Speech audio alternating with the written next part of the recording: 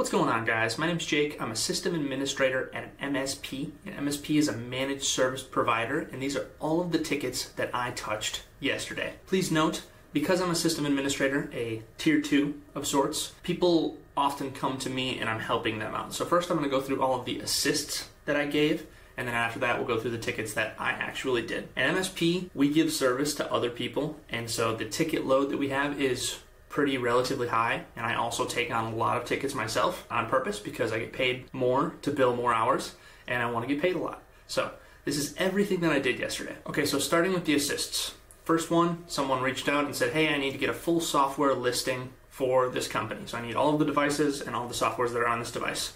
I showed them where to go, which tool to use, how to pull that report, download it as a CSV, and they can send it off. Next, I had someone reach out and they needed to find an installer to update an app. We searched everywhere. We looked in the app server, we looked in the file server, we looked on the DC, and we couldn't find this installer anywhere. The one that we found was all the old installer, and ultimately I just had to tell her to reach out to the vendor and get the new installer. Okay, the third assist, somebody needed to get into Meraki to change a Wi-Fi password, and I had to show them how to get into Meraki. Okay, so you go to portal.office.com, go to your apps, and you can go to that Meraki dashboard, and then you can change that Wi-Fi password for the different SSIDs. It's really simple, just had to show them where to go. After this, a fellow T2 reached out and had some questions about a startup script and kind of where we should put that. We discussed net logon and putting it in there and then using that for a GPO. You can also put it on a file server, but there are some permissions things going on there, so everyone has to have access in order for the GPO to apply correctly.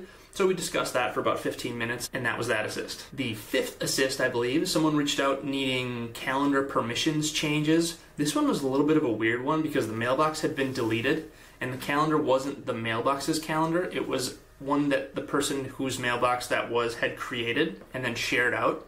And so the people didn't have permissions over the calendar. They wanted to share it out further to other people. We looked all over the place. We logged into Exchange PowerShell, and we just could not figure out how to actually grant owner perms over this calendar because I couldn't find the calendar with Exchange PowerShell. The person was long gone. They were not in deleted objects, and their mailbox was long gone. It wasn't converted to a shared mailbox like it should have been, and we didn't really know what to do in terms of sharing that calendar out, and we just came up with another solution, which was you're going to have to rebuild this, create a new shared mailbox with the name that you want it to, and then give the permissions necessary for these people to be able to share it out.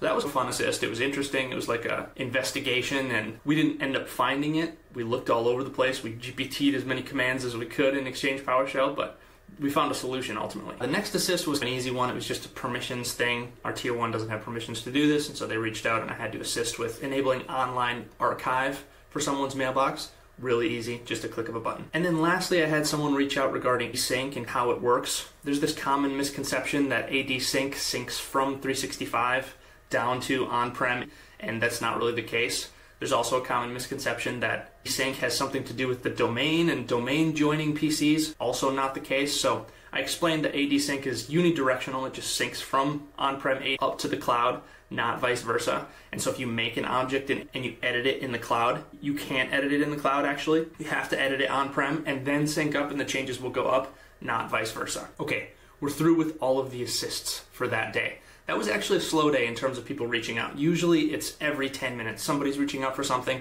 and I'm giving relatively easy answers to easy questions in IT space. But let's go on to the tickets that I actually did because they were significantly more difficult. Not all of them. A lot of them are just a little bit higher level. So the first two tickets I had in the morning were link down or edge down tickets. It's when somebody's SD-WAN is reporting that one of the ISP connections is not connected correctly. Really, they're relatively simple. Either you're reaching out to the ISP and saying, hey, what's going on? They're going to tell you reboot the modem, and then 90% of the time, that fixes the problem.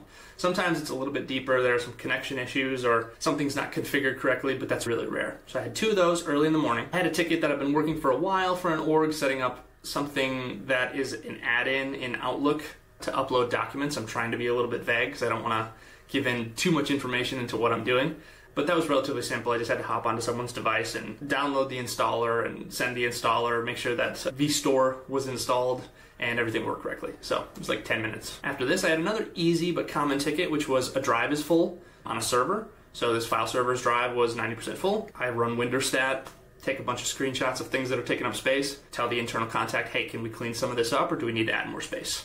and I'm still waiting on them. Okay, after this I had an interesting VPN ticket because the person on VPN was all the way over in India, and we didn't have a local admin on the account, and they were having troubles getting into their VPN. I didn't know what we were going to do because this device didn't have LAPs. We didn't have a local admin. We couldn't access the device using domain admin creds because obviously they aren't on the domain. They were over in India, and I didn't know what to do. Somehow, miraculously, they got on VPN for a small moment.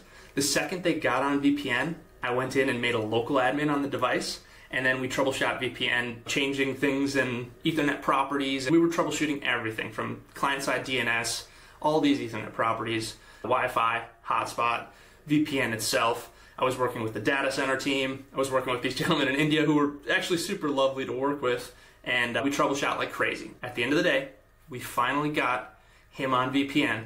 I kept the local admin on the device, and now I'm just on standby. Everything's working for now, but that was a crazy ticket. It was like hours of going around, clearing VPN profiles, reinstalling VPN clients, changing those adapter properties. So it was an interesting ticket. I'm a little bit, how should we say, I'm done with it, over it. I want it to go away, but it was a good, interesting ticket where I had to have a lot of knowledge of client-side DNS.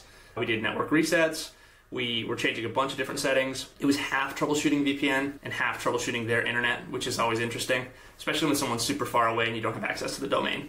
Fortunately, I got that local admin and I was able to tell them what to do over the phone. Okay, after this we had a security camera ticket, which I always try and take because I take as many networking and cloud tickets as I can because that's what I want to learn and get really good at. Basically, I think this company had moved cameras from one location to the other, and they were not on the correct VLAN and not on the correct subnet. So they had IP addresses that weren't within the subnet that they were supposed to be within. I had a 45-minute call with the internal contact. We discussed subnetting. We discussed first available IP, last available IP, because there's a little bit of confusion there. We discussed how different subnets work at different branches that are peered to each other. And for example, we can't have two of the same subnet at two different branches because there would be IP conflicts and things wouldn't work correctly. We discussed all of this in depth. I was in the switches, I was running, checking MAC address tables, seeing where I can see cameras, seeing where I can't see cameras, which was a lot of what it was. Ultimately, I think we're gonna have to get these cameras' IP addresses changed to the correct subnet. I'm fairly certain they're static IP addresses, not DHCP, so we're gonna probably have to have the vendor do that. But it was a really interesting ticket. I got to teach networking, and I also got to practice networking, reconciling against the network diagram that we have and what he was saying and what I could see there. Speaking of network diagrams, after this I had two network diagram tickets. One was just removing Wi-Fi for a location, super easy, 5 minutes, donezo. The other one was verifying a network diagram for a company that has tons of locations, 18 locations. And so I started going through those and reconciling everything against what we have in our managed systems. It's a lot of work, it's easy. Probably did that for an hour. After this, I had a call with another internal contact because they are having network latency issues. However, nobody's actually reporting issues. It is the Ubiquity portal that's reporting issues. And I'm inclined to think that it is a Ubiquity issue and not a network issue because I've run speed tests. I've checked the SD-WAN device.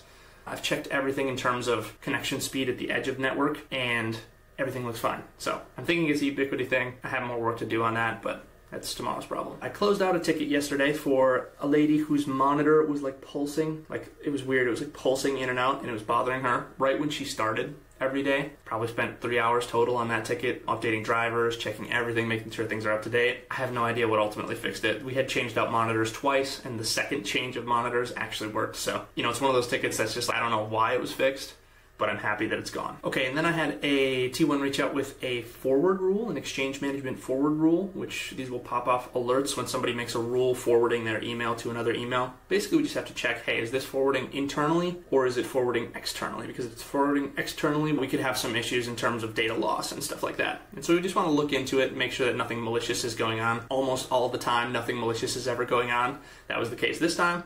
All I had to do was go in, Microsoft compliance, review the parameters of the alert, see that everything was internal, and dismiss the alert.